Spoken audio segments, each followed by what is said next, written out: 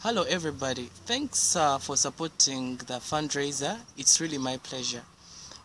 Previously I've been a councillor with Makerere Walter Reid before it was closed down by the government of Uganda, and I've also volunteered with Trans Support Initiative Uganda as a peer educator, and also the coalition had organized a project called the in-house training.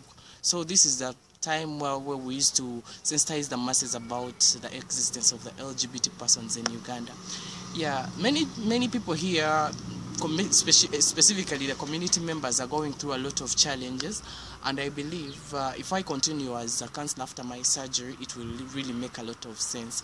And also, it's my opportunity to also do partnering with both the Ugandan LGBT organizations and international organizations as a unifying factor to unite and also fight as one people for the rights of the LGBTI persons. Thank you.